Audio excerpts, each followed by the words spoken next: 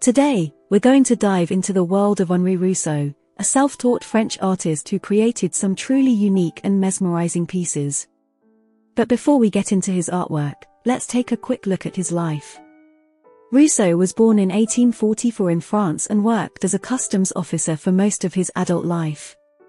While you might not think being a customs officer would have much to do with art, Rousseau's experiences actually played a significant role in shaping his artistic style. You see, Rousseau never received any formal training in art, but he had a vivid imagination and a love for nature. During his time as a customs officer, he often came into contact with exotic plants and animals from far-off lands.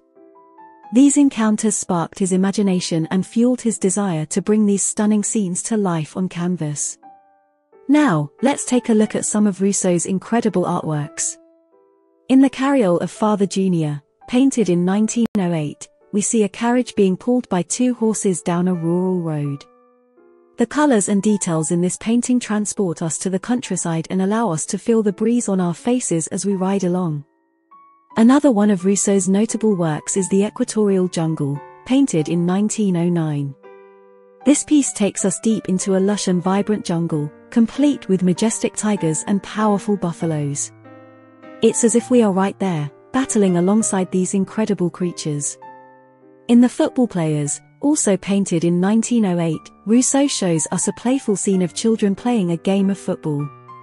The colors are bright and cheerful, capturing the spirit and energy of the game.